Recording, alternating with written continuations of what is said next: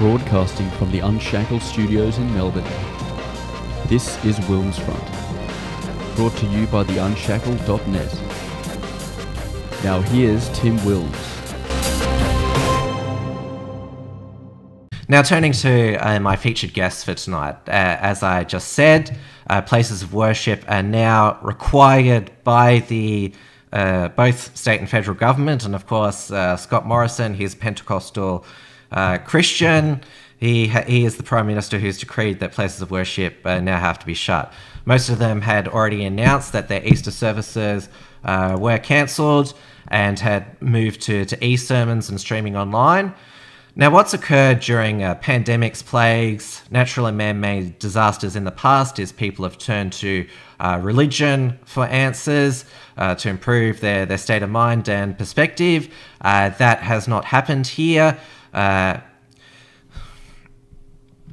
faith, it seems, in fighting and containing the coronavirus is with governments, politicians, medical experts, and those on the front line in the health sector and essential services.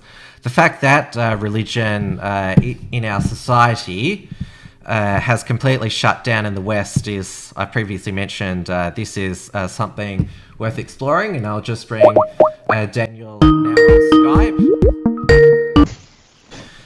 So, Daniel, we did a lot of preparation, getting the technical aspects up, but can you hear me?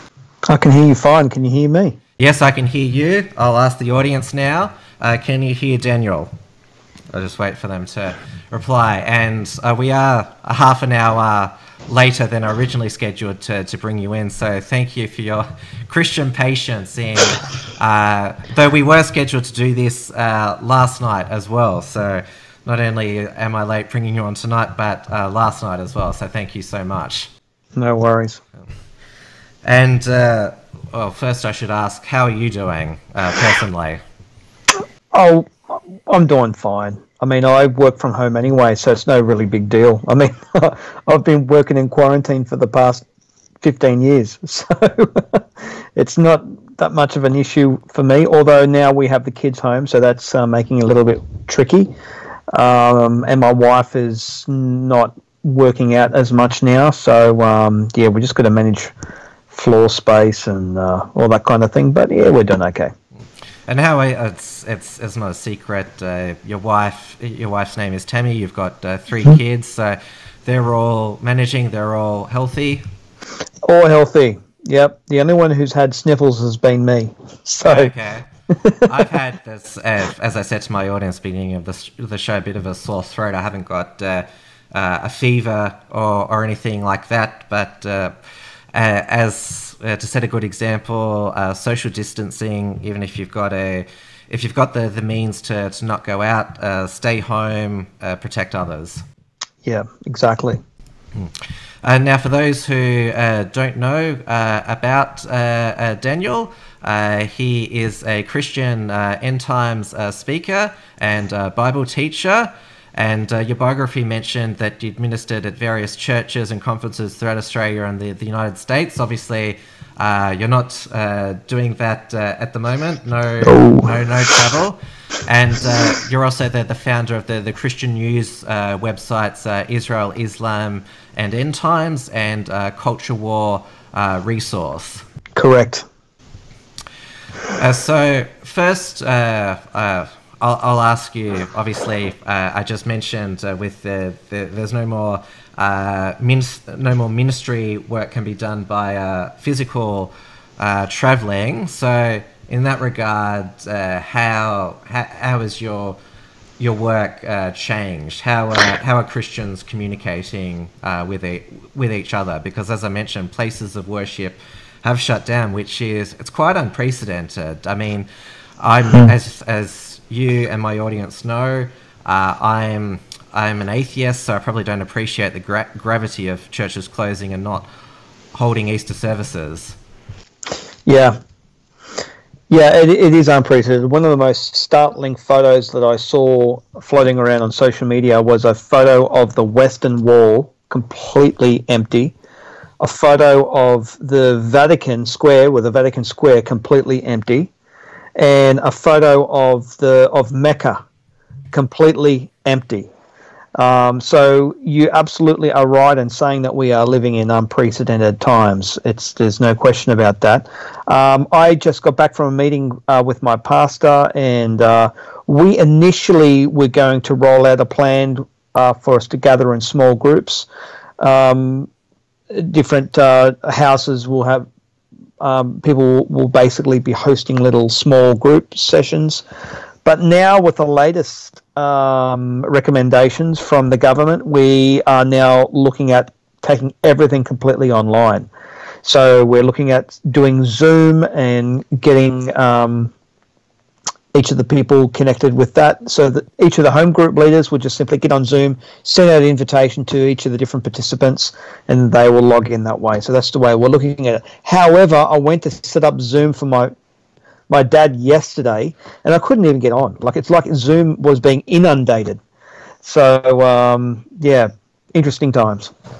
One of my Uncackables co-hosts, James Fox Higgins, he actually recommends Zoom over Skype because I do too. And his internet doesn't work well on Skype, but it works perfect on Zoom. We are via Skype now, and that seems to be working perfectly.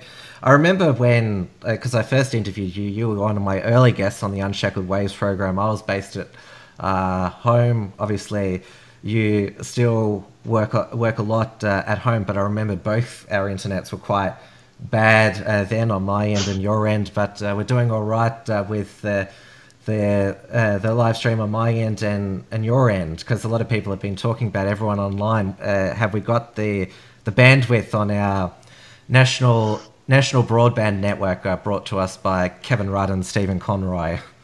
Yeah.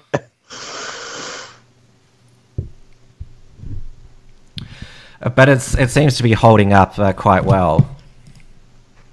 Yes, no problem so far. But that's one of the things that they've talked about, because obviously everyone is now working from home as much as possible. I mentioned e-sermons. How have Christians responded to this? Because obviously you and your pastor, you understand, so you're compliant with the social distancing guidelines here, but ordinary Christians who, because I mentioned in the past during plagues and pandemics, the church has played a big role, but religion seems to have come to a standstill. Yeah, and that's what makes these circumstances even the more unique. The church has been on the front foot for the majority of cases throughout history where there has been plagues and pestilences and delivering humanitarian need and all those kinds of things. But this one is what we're experiencing right now is really, definitely unusual. Definitely unusual. I would even put it even down to biblical. I think the Bible has a lot to say about where we're at the moment, and I see for many of us as Christians, we were kind of expecting these days to come anyway. So for me, I started my Israel, Islam and End Times back in my website and my ministry back in 2013. That's where I really had a strong sense to start that website and start to get people to be informed in regards to what's going on in our world at the moment. But we're definitely seeing this ramp up, this building up, and we opened up the year with, initially last year, leading up to last year, we had massive drought, and then that gave way to I wouldn't say fires, but we had fires. I've seen. I look like I've frozen a little bit. So the internet. We're jinxing the internet. So we had those massive bush, and then we had the drought. We had the floods, and after the floods, we're now experiencing this massive global pandemic, which is completely unprecedented. So all these things that are going on at the moment, like I said to you before, they haven't really caught us by surprise. The Bible actually has a lot about these kinds of things. Basically, God says in 2 Chronicles chapter 7 verse 13, he says, "When I shut up the heavens so that there is no rain," so you can basically referring to the drought that we had, which led up to the fires, "or command locusts to devour the land," he says, and we're experiencing massive locust plagues in northeast Africa, which are now consuming large parts of the Middle East at the moment, and we're hardly ever there are new swarms actually forming as we speak, which are tipped to devour most of the Middle East that will go up to Passover. And then it goes on to say, "Or command locust plagues to devour the land, or send a plague among my people." So there we have the drought, there we have the locust plagues, and then we have the plague or the pestilence that he sends. He says, "If my people who are called by my name will humble themselves and pray and seek my face and turn away from their wicked ways, then I will hear from heaven and forgive their sin and heal their land." So it's almost as if God is trying to get our attention at the moment. So that's one of the firm beliefs that we have at the moment, that his patience is wearing thin, and that's exactly why we're experiencing what we're experiencing at the moment. A few people have complained about my sound level. I've noticed with this I've got to be as close to the microphone as possible. Just to my audience, is my sound level now, is it about the same as Daniel's? Let me know in the chat. But yes, that was you basically preempted my next question, and was that to show that I've done my homework on this. The Abrahamic religions, which are Christianity, Judaism, and Islam, they have theologies known as eschatology. Eschatology. I'm not good at pronunciation. Yeah, that's all right. But that predicts an end times, end of days, or judgment day. And you mentioned the locusts in Africa. I had not heard that at all. But of course, as we know, locusts is a sign of plagues, though, or end times. Yeah. But we have seen, because I would say Monday was probably the beginning of where we saw it really hit people hard. The fact that there's at least going to be a recession, probably a depression, maybe something worse than that, 1 to 2 million unemployed. We saw the Centrelink lines. They looked largely orderly, but I think probably just people were demoralised. We do have public order in place, though we do see people, as I mentioned in my introduction, flagrantly ignoring social distancing. The worst we've seen is those supermarket fights over toilet paper, but they have died down. So I know a lot of people have said this could get a lot worse. People could get just much more desperate, demoralised.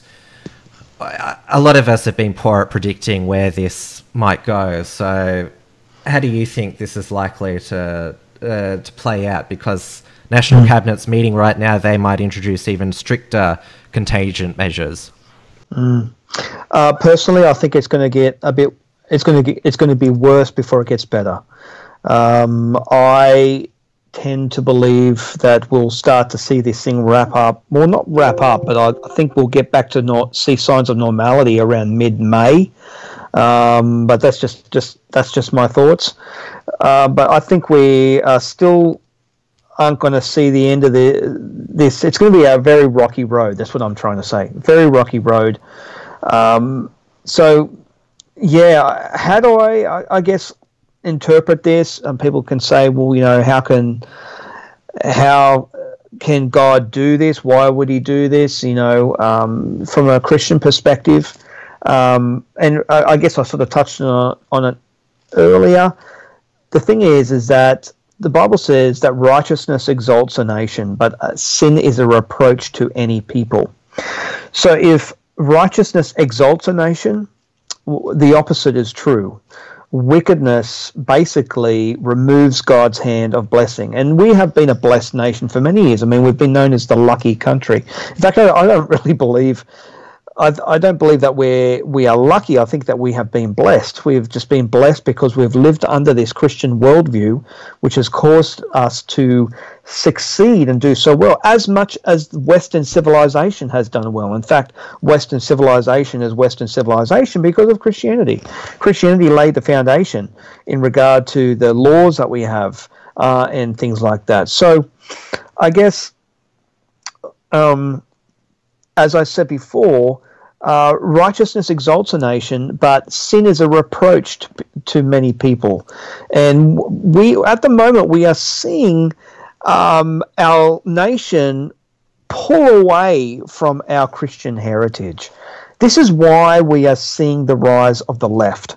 The left are becoming more and more powerful because we are basically cutting off the anchors, cutting off the chains to our anchors, where we our Christian worldview has basically kept us in a state of freedom and a state of economic prosperity and a state of stability for a very long time. And now the left is really pushing hard and pulling us away from Christianity. And we are transitioning at the moment. We're transitioning from a Christian worldview to a post-Christian worldview. And in the process, with that happening, what the left is doing at the moment, they're trying to get rid of the old moral code. The old moral code, which is basically what we have inherited from Christianity. It's so we've been going by the Ten Commandments inadvertently, subconsciously, in many, I guess, if you could put it that way. But now the left are basically taking it upon themselves, where they think that they can be, let's just say, gods, and they can come up with their own moral code. And that's exactly what political correctness is. Political correctness is the new moral code for a people that have rejected God. And that is why we are experiencing so much madness in society. The madness, you've seen the in fact, you report on a lot of the madness. But the madness is really extraordinary. And I cannot help but think of a quote by G.K. Chesterton, who said, when man ceases to believe in God, it is not that he then believes in nothing, it is that he is capable of believing anything. And so this is why it's an open slather at the moment in regard to the ridiculous things that our culture has completely swallowed, that man can be a woman and woman can be a man. And, there is no end to the madness. I mean, just every single day you open up your laptop and go to a news site and you just think the bar has been raised in madness. So, but again, the Bible speaks about these times. The Bible says that there will be a powerful delusion that will come upon the people, a powerful delusion. And this is exactly what we're seeing right now. The Bible also says there will be an increase of wickedness. Now, of course, to the left, they don't believe in right and wrong. They don't believe in objective good and evil. So they wouldn't know if what they're doing is evil. They just base it on their own understanding of what they think is good and what they think is bad. In fact, for many leftists, what they think is actually good to them is actually squaring off against their enemies. That's what they think is good. And so you can see how this relativism has basically given way to narcissism. Narcissism has given way to nihilism. And we are now living in a state where the culture has become so utterly wicked. And what does a wicked culture do to good people? I mean, this is the old adage that evil people hate good people. You just have to watch stereotypical.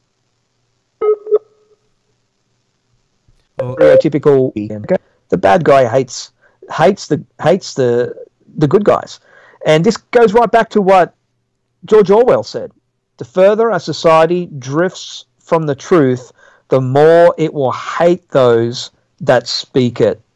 And Jesus warned about that. He said, you'll be hated by all nations because of me.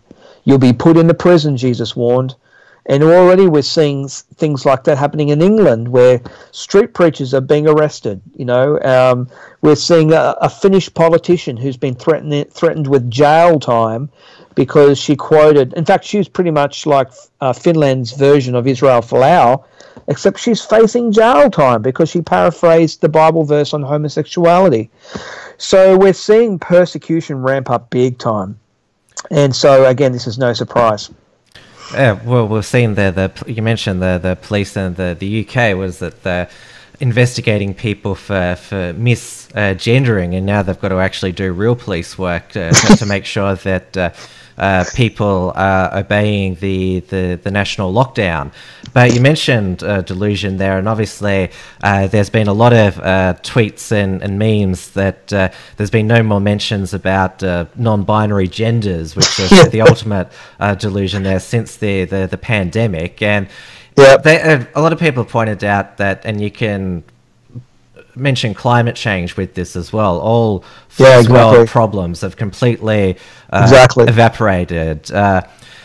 Using the right pronouns that won't save you from getting the coronavirus. I mean, the virus is, Josh Frydenberg said last night, this is an enemy that has no face, no flag. It also has no mind. It does not... it's indiscriminate. Yeah. 100%. I want to know if Greta Thunberg has gone back to school. Well, schools are shut down, so I'm not sure about Sweden individually, but this has totally killed her climate strikes, because how can you strike from school if they're shut down? Yeah. But that was sort of the new age religion. Tim Flannery, thought of himself as a climate prophet, talked about Gaia, the natural earth deity.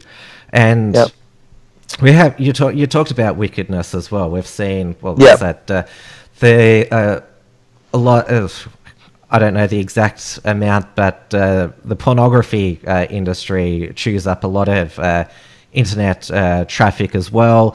Obviously, we've seen the hospitality and live entertainment industry shut down as well. That's where a lot of degeneracy happened. I mean, look at the music festivals, for example, how much grief they've brought over the past few years. But I know you don't use the word God's punishment. You say he removes his protection, which is actually the correct terminology. But we've seen, I'm not sure how much of a target you are, but we saw Israel Folau. He was heavily criticized for saying, well, this is what the media said. He said that the bushfires were God's punishment for the state of New South Wales legalizing abortion and same-sex marriage. I interviewed Danny Ninalia a few months back after the Victorian Black Saturday bushfires in 2009. He was condemned for saying a similar thing because Victoria,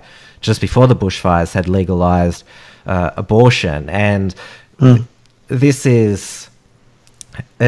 You mentioned we're both talking about the decline of Christianity. This is how people such as yourself are treated when you say that there's a biblical explanation for it. You say, how dare you say that the people deserve this, that they deserve the bushfires, the droughts for this. What type of insensitive person are you? But with the climate religion, they feel completely at liberty to say the bushfires are a punishment for not caring for the earth and reducing carbon emissions. So there is a double standard.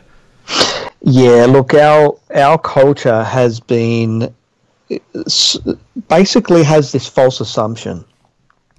And the false assumption is based on that the Christian God is a God of love. He's full of mercy. He's full of grace. He's always forgiving. You can do whatever you want, but if you just come back to God and say, "Look, I'm sorry. and just go out the next day and keep doing it. And God's always smiling. He's always smiling. He's always full of love. He's like, your old gentle, warm and cuddly grandpa kind of a thing, But that is a massive and extremely dangerous false assumption, because God is just as perfect in his wrath and in his judgment as he in his love and in his mercy. So we need to be careful that we don't focus so much on zero in on particular aspects of God's nature and his character, because God is holistic in his character. I mean, he has all the different aspects of his character that we all have. I mean, we all get angry, we all get full of mushy, gooey love feelings, warm and fuzzies, and things like that. But we need to understand that when you read the Bible and get a grasp of God's nature and his character, yes, he is a God of love and he is a God of mercy, but he's also extremely patient. And this is what we need to understand. His patience always comes to an end. When it comes to the story of the ark, the door of the ark eventually was shut. And those who were left outside of the ark perished. So the patience of God comes to an end, where he will no longer put up with the wickedness of a particular nation or civilization. And what we are experiencing right now is basically where it's a time of reckoning. It's a time of reckoning where basically we are beginning to witness. Now, Jesus explained that that one of the major signs in the lead up to his return would be like the birth pains of major events. So he said there's going to be he said there will be earthquakes. He said there will be famines. In fact, let me just quickly read it to you. This is from Luke. He says, nation will rise against nation and kingdom against kingdom. There'll be great earthquakes, famines, he says, pestilences, there you go, viruses, and various places, and fearful events and great signs from heaven. So, but Jesus said that all these things will happen within the context of birth pains. In other words, when a woman goes into labor, she has contractions. And so initially, when my wife was pregnant, she would experience a thing called Braxton Hicks contractions. They're not actually really contractions at all. They're fake contractions. But these are a lead up to the real contractions. And eventually the real contractions kick in. And boy, you know it when the real contractions come. So we've experienced lots and lots of fake contractions, but all of a sudden, right now, over the past 3 months, we are experiencing a major contraction. And Jesus said this is exactly what you need to look for. I would imagine in another couple of months, this will go by the wayside and coronavirus will be a memory. But then, and there'll be a period of time where there's peace and normality. But I believe there will come another time where there will be another intense birth pain. And the thing with birth pains is that the closer you get to the woman, to the baby being born, the birth pains become more intense and closer together. More intense, closer together. The further you are away from that, they're not as intense and they're far apart. So that's exactly how Jesus said to gauge his return in regard to the last days events. And this is why I'm saying, whenever I say, yeah, we're in the last days, I'm not saying that Jesus is going to appear within the next 48 hours. I'm not saying that at all. Neither would he appear within the next week or even month or even years. What I am saying is that this is not the end, but it is the beginning of the end. During the outbreak of the pandemic, there have been, your other website is Culture War Resource, there have been some culture warriors who have been condemned for their comments on the coronavirus. One of them was Laurie Alexander, who is the transformed wife. I'm not sure if you're familiar with her work, but she, in a recent post, and I am getting this information from Pink News, so I've actually read the quotes, not the headline here. But she admitted she was not a regular hand washer, not afraid of germs, but she believed that culture war issues such as abortion, transgenderism, pornography, sex trafficking were more destructive than the virus. And then we also saw, well, Margaret Court, she's always mocked because she originally was not going to close her physical church services because she believed that her followers were going to be protected by the blood of Jesus. So I'll just get you to comment on those two comments. Okay, the first one, what was her name again? Laurie Alexander. Laurie Alexander. Okay, so basically, and what direction was she coming from in regard to? That she still believed that the culture war issues such as abortion, transgenderism, pornography, were still more destructive than the virus. I mean, this story is dated on March 16th. That's a week later. Oh look. Naturally speaking, I don't think it's. This is the thing. The abortion and all those culture war issues are what I would say are precursors. They are precursors to what we're experiencing now, I believe. So God, again, as I said before, this is a time of reckoning, and God's patience eventually comes to an end.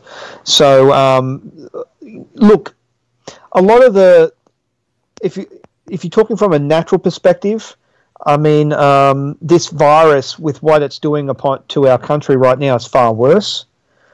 But coming from her perspective, when you consider that all those culture war issues such as abortion, LGBT, and all that kind of stuff, it's a precursor that leads to this, to where we are now.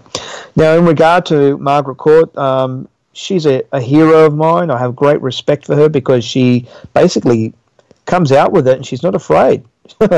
Massive respect to her that she can actually come out and say what she says. By the way, what she's saying would have been perfectly acceptable 20 years ago. No one would have batted an eyelid. It's just that the fact that our culture has changed so much, we have descended so much into wickedness that we haven't noticed. In fact, it's the whole thing with the proverbial frog in the saucepan. Do you know what I mean when I talk about the frog in the saucepan? Yeah, that's not a biblical reference, though. No, it's not. Friedrich Hayek, The Road to Serfdom. Yes, it is. Yes, it is. So the frog, if you were to throw a frog into a saucepan with boiling hot water, it would immediately jump out because it immediately senses that the surface of the water is extremely hot. However, if you were to put the frog in the saucepan in cold water, but you put it on top of the stove and you slowly heat it up, the frog will eventually die. It will die from the increase in the temperature. The frog doesn't notice because it's cold-blooded that it's actually cooking itself to death. But it's a great analogy because this is exactly where we are with Western civilization. We're not just us, but in England and in America and in any other Western nation, we have just basically gone headlong into depravity, headlong into degeneracy. And we haven't noticed. Although sometimes we notice when we go to, like Sanity, we pick up a really old DVD and we say, oh, why is that R-rated? Why that shouldn't be R-rated? When you pick it up one of Clint Eastwood's old movies and you think you look at the R rating, you think that's ridiculous. Yeah, The Godfather was originally R-rated, which apart from the horsehead scene, there's not much else blood and gore. Yeah, exactly. And also when we sing Christmas carols. When we sing Christmas carols, we realize, my goodness, this comes back from an era where we were so godly minded. We were so much more Christian orientated. And when we sang Christmas carols, they resonated with every single one of us because of the words. But now like there are councils that are banning the Christmas carols, such as we saw over in Western Australia, and even here in Sydney. They're banning them because they're completely it's foreign and alien to the culture that we live in right now. And Christianity has become something that is to be abhorred by, something to be absolutely repulsed by. And again, to us Christians, that doesn't come as any surprise. We haven't mentioned yet, but you could say that this was probably the peak of the degeneracy and just the open sexual immorality was Drag Queen Story Hour, which it started in the United States and it's come to Australia as well. And in January we saw Wilson Gavin, who he was gay himself, though he was a Catholic conservative, protested Drag Queen Story Hour. He didn't interrupt the service. It was afterwards. He and his fellow protesters said drag queens are not for kids, but the social media backlash and bullying after that was so intense that he took his own life, and which is horrific that for simply saying that drag queens are not for kids. And I interviewed a drag queen, Kita Demure, a few weeks back, who agrees with Wilson Gavin and hates Drag Queen Story Hour because drag queens they've always been adult entertainers. Absolutely. And I know Alex Jones can be hyperbolic. He literally made the point that they look demonic, these drag queen story hour readers to children. Yeah.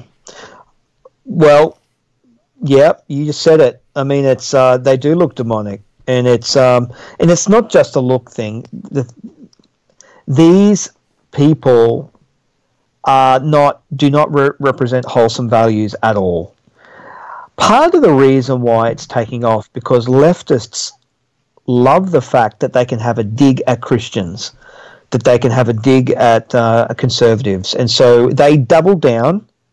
And they are brazen in their support of it because they know how much it upsets conservatives. So they see it as a virtue signaling opportunity for them in which they can embrace tolerance and inclusivity. And of course, the victims are going to be their children, which they are completely blindsided by. Introducing children to these adult themes at such a young age is destructive. It doesn't end in a good way at all. And sadly, it'll be years from now where we will actually see the true wreckage from the damage that they're causing. Where I come at it from an atheist perspective and cultural analysis point of view is that we've seen basically through what we've just talked about, the more selfish, narcissistic behavior, more living in the moment, not thinking about community, neighbors. Nobody would know, not many people would know who their next door neighbors are. And that's why we saw, despite this pandemic, those people at Bondi Beach congregating in pubs and clubs, not making the appropriate sacrifice, taking appropriate care. And I come at the coronavirus from an evolutionary perspective, is that viruses always evolve. We've had these pandemics all throughout history. I mentioned just this century we've had SARS, bird flu, swine flu, Ebola. We had the Zika virus just a few years back. And since we've also, I mentioned basically how we've become so dependent on other parts of the world, international trade. It was globalism that spread this virus so rapidly, our dependence, that we weren't self-reliant. We weren't saving for a rainy day. And now we're paying the price for that because we forgot that viruses are always one step ahead of us. Yeah, that's absolutely true. And you've probably heard of the old saying that goes that I'm just trying to think of the term for it. But some of you might know what I'm talking about, where it says weak civilizations give way to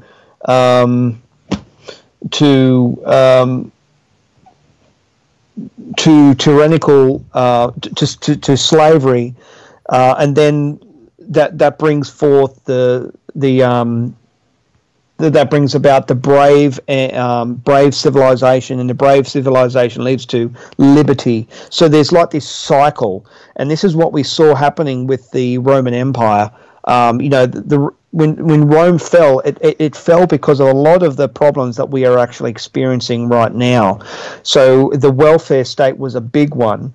The welfare state, and then also too, Rome was overrun with refugees.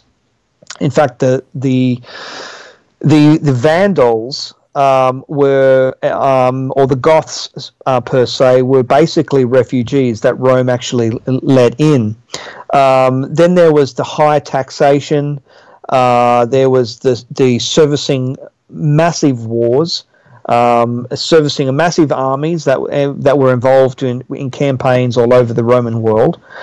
And then there was the debauchery. There was the extreme debauchery of lifestyle in regard to homosexuality and all those kinds of things that were present in the Roman Empire. And eventually the Roman Empire couldn't hold up any longer, and it collapsed. So in that sense, we are seeing that happening right now. And so it's very, very interesting, because here's what I'm concerned about, because if it happens to America, we're going to be in a very, very bad place. Because if America goes down, we all go down. In fact, it was Ronald Reagan who said that if we lose our freedom here, there is no other place to escape to. This is the last stand on earth.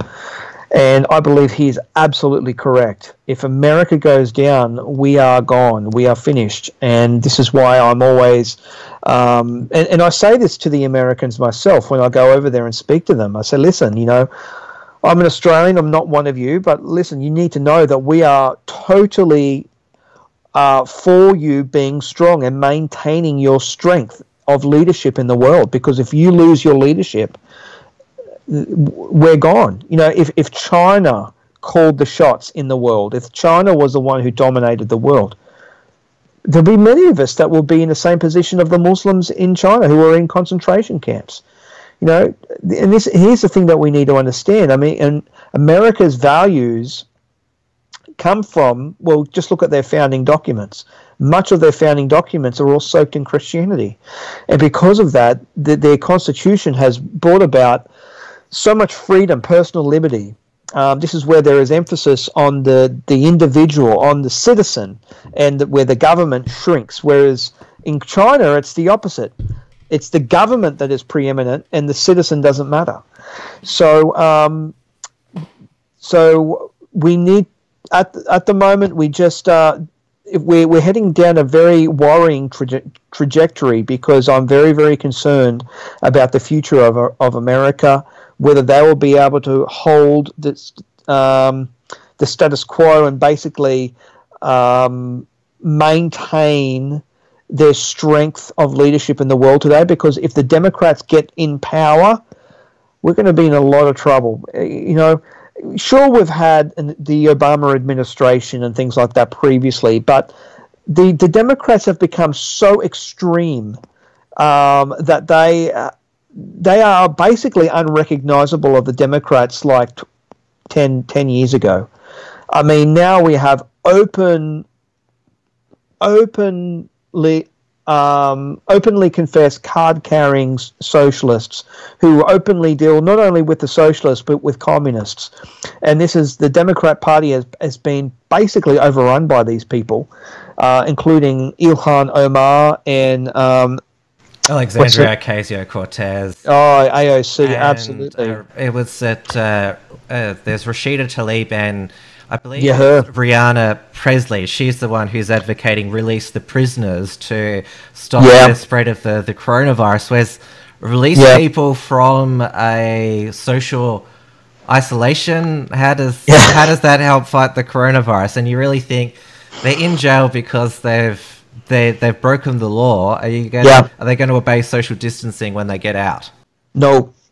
No, in fact, the left rely upon these people to create agitation.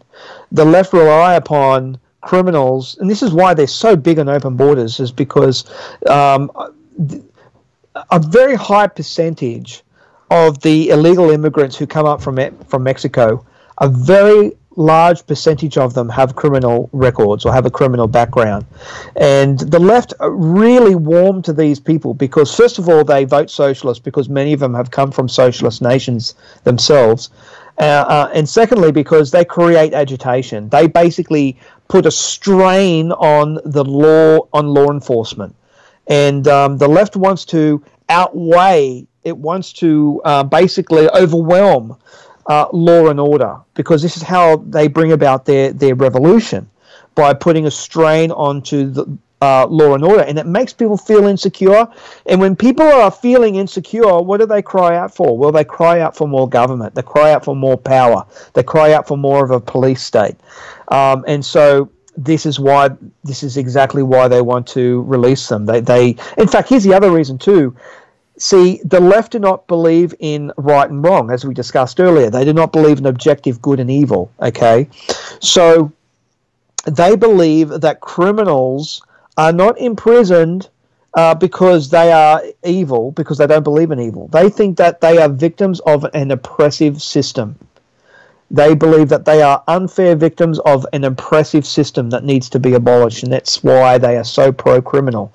And you might think this is a bit extreme or over the top. It's not extreme at all. Just have a look at in San Francisco, where they were basically trying to reword phrases such as, for example, felons. You don't refer to them as felons. You call them justice-involved people. Yes, I've heard about these new terms as well, and I would, although I don't recommend people watching mainstream media regularly, but outsiders on Sky News Sunday morning, they basically catalogue all of these ridiculous word changes, and that is one of them. Yeah.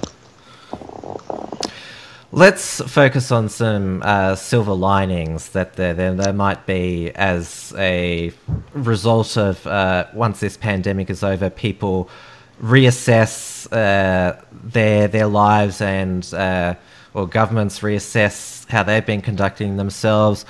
It was extremely disgusting that before New Zealand's lockdown, they rushed through their abortion decriminalisation bill, which basically it gives the nation one of the most extreme abortion laws in the world, as long as only one doctor needs to sign off after 20 weeks. In Victoria, it's 2 doctors have to sign off. In New Zealand, it's just one has to sign off after 20 weeks that it's okay, which is, there's even less of a safeguard. But we are seeing governments all around the world, they are introducing these lockdown measures, these social isolation measures, and obviously they're motivated, they don't want the health system overwhelmed, but it's primarily to save lives, mainly the elderly and the vulnerable, not letting them die. And we have seen some horrible hashtags on social media, such as boomer removal, that this is going to kill off all the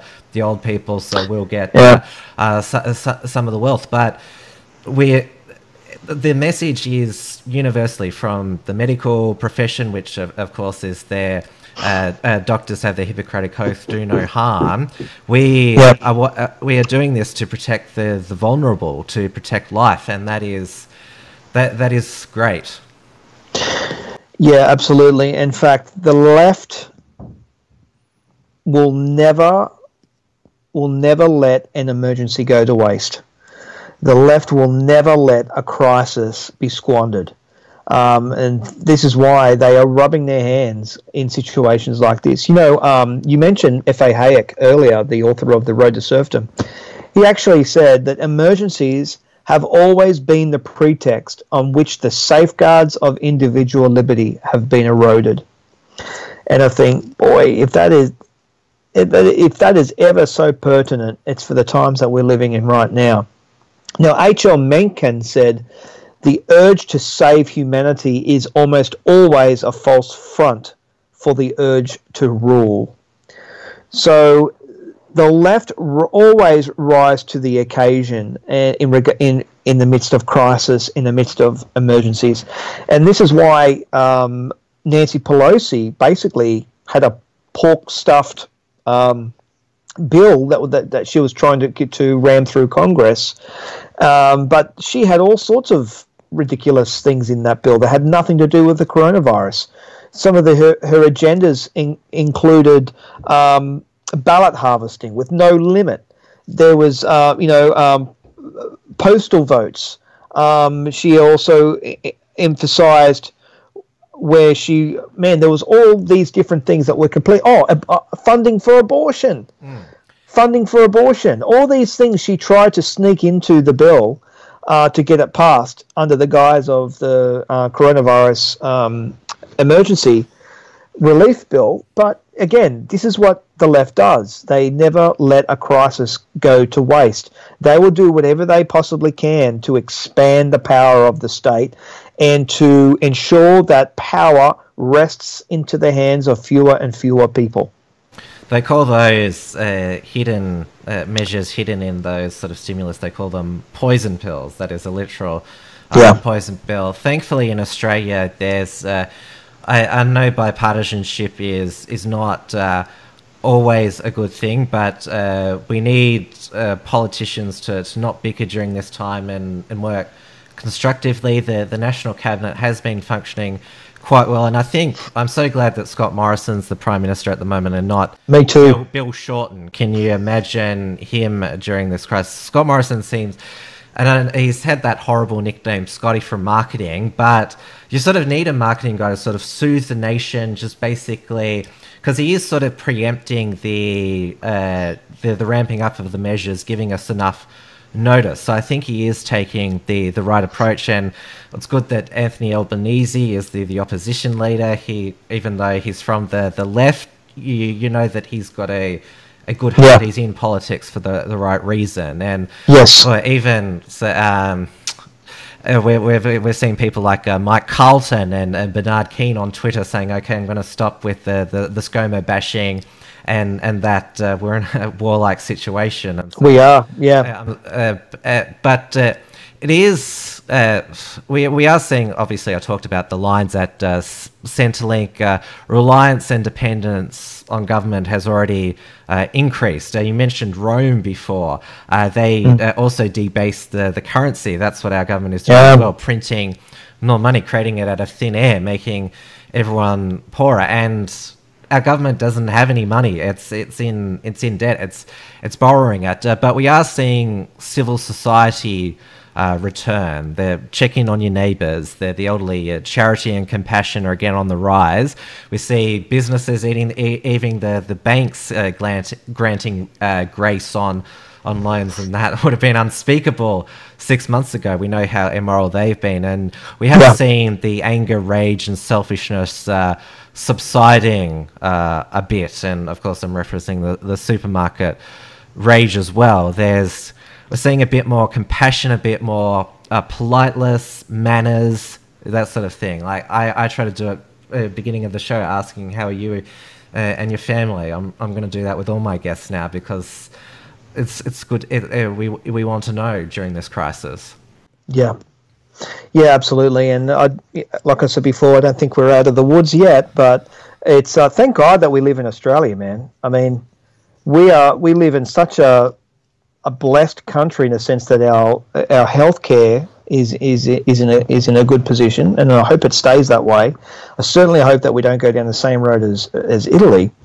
There is an over dependence, I suppose, on government. But when it comes to over dependence, I think one of the greatest dangers that we face is our over dependence on China. Yeah, definitely. And I've already spoken a lot about that as well. Yeah, totally. I think we really need to look at ourselves in the mirror really hard, and really so many of these politicians, and this is on both sides of the political aisle, I would even say even more so in the Liberal National Party, really need to give themselves an uppercut for selling so much of our assets to the Chinese. There is no excuse for that. They are our enemy. They are our enemy, and we really need to stop that. We need to get as much of those assets back as we possibly can, especially strategic assets such as the Port of Darwin and places like that. But we also need to look at sourcing our trade deals. We need to rethink our trade deals, and if there's other parts in the world where we can basically get the same thing. Sure, we might have to pay a bit more for it, but that's the way that it is. And see, China have played they're playing the long game here. This is all economic warfare. They are deliberately making their products as cheap as possible because they want us to rely upon them, and they get rich in the process. And so, so we've got some big decisions that lay ahead of us, that's for sure.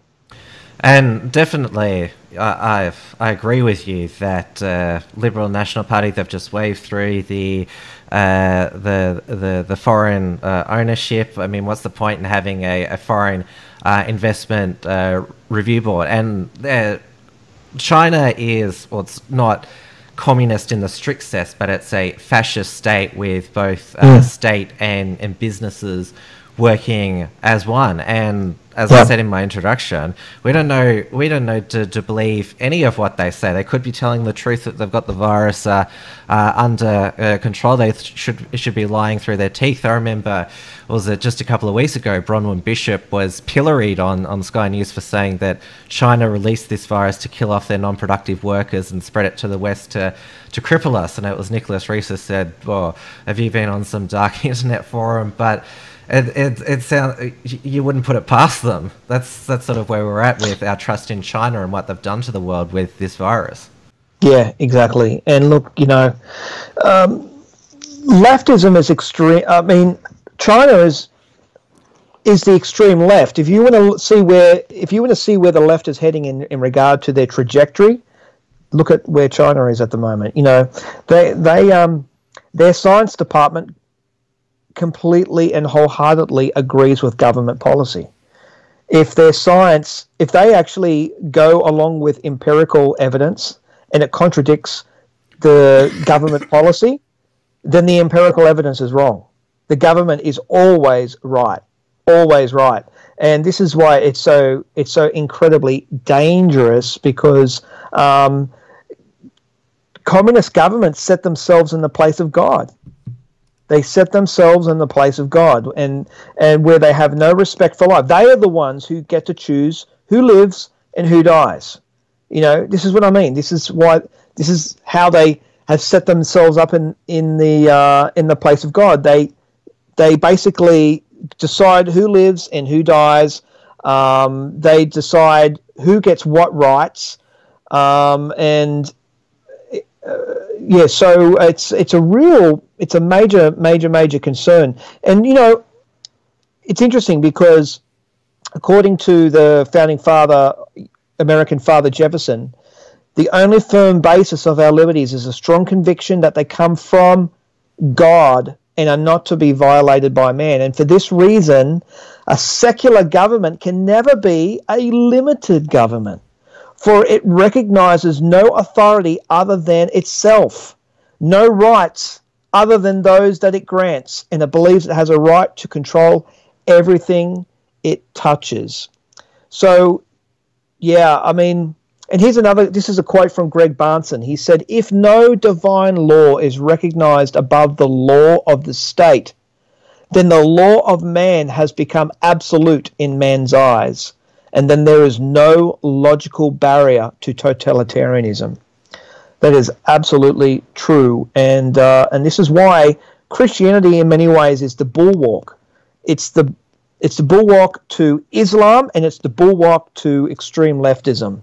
And this is why we need it, because with Christianity, it places emphasis on individual liberty, on free markets, It places emphasis on private property, which is a big one, because the left hate the idea of private property, and also free speech. And free speech is the most precious of all the freedoms, because it's by free speech that we defend all other freedoms, including freedom of conscience, freedom of religion, freedom of the press. That's freedom of speech is absolutely crucial. Yeah, free speech is definitely more important now than ever, and especially with I know the mainstream media, they say, "Oh, don't believe what you see on social media. Listen to us." But mainstream media have been using this opportunity to also sensationalize and scare a lot of people as well. And I talked about the Centrelink queues. That is government. A lot of people been talking about the shortages and queues at the supermarkets. They're getting better now. The major supermarkets, they've been able to drastically change how their supply chains operate, so everything gets to the supermarkets faster.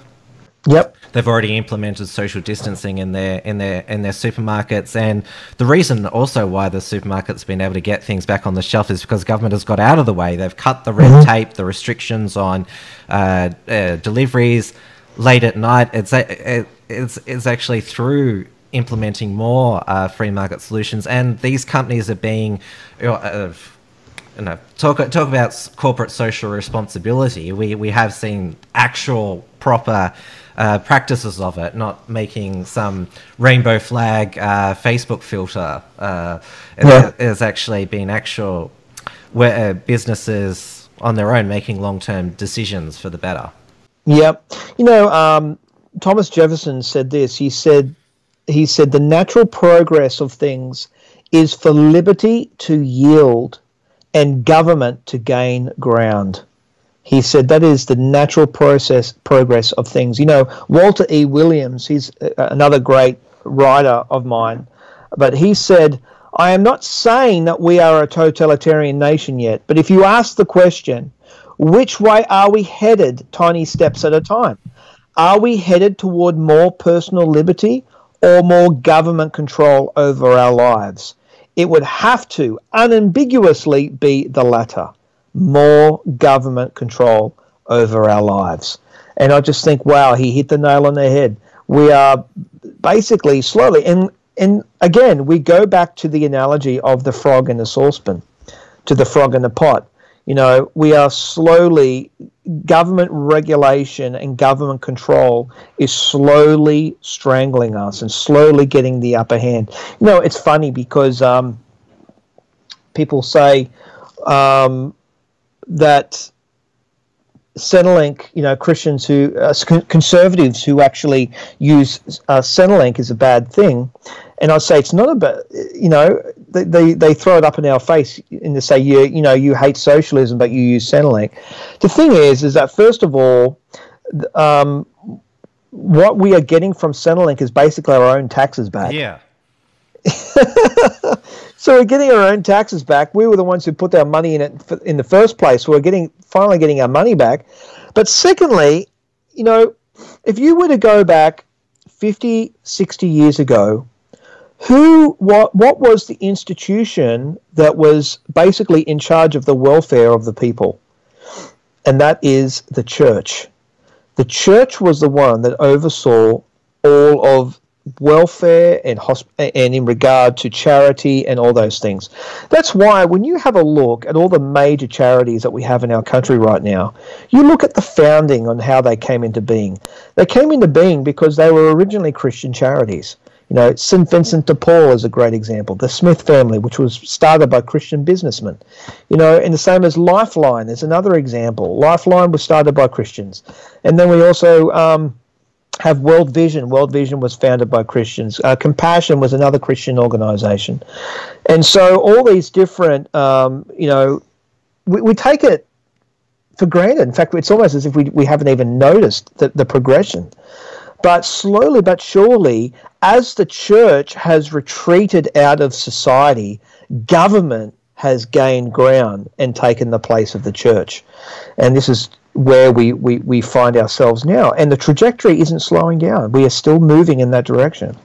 I want to finish off by talking about family, because I saw a post from a meme from a divorce lawyer who said, couples having to spend 6 months together in lockdown, I'm going to be in such a good business after this is over here, which is an extremely cynical position to take. But we have seen with a lot of parents these days, they dump their children at school or at childcare, basically leave them for them to be educated there. But with the schools closed now, and for a lot of parents are now going to have to learn aspects of homeschooling, and are going to have the children at home full time, where they'll have to parent full time. And so you also hope that there's a turning point here as well, is that we'll see the return of family life, of families bonding together, parents properly raising their children with discipline, because I've noticed quite a few number of parents struggle just when I've been out of the supermarket, struggle to teach their children social distancing. And you talked before about was it in relation to God, with him wanting the best for us. That's like parents are strict because they care. They've got to be. Yeah, and I think when the crisis is finally coming to an end, and we're looking about reopening the schools, I think there's going to be a lot of relieved parents, and you'll see a lot of the bashing of homeschoolers. People are going to have a new respect for homeschoolers. I think a lot of parents are going to have a new respect for parents that take the time out of their schedule, who don't get paid, and basically teach their own kids. I mean, that's a huge call. I mean, I have a friend of mine who does that, and I have huge respect for him. But that's massive. I think we're starting to learn a lot of lessons. Tim, it's interesting because over the past fortnight, we are getting a taste of socialism. It's like we're getting a trial run of what life is like living in a socialist country. And I think I'm hoping it's going to turn a lot of people off. I think it'll turn a lot of people off once they see the bread lines and the long queues. They'll think to themselves, well, we did that during the coronavirus. I don't want that again.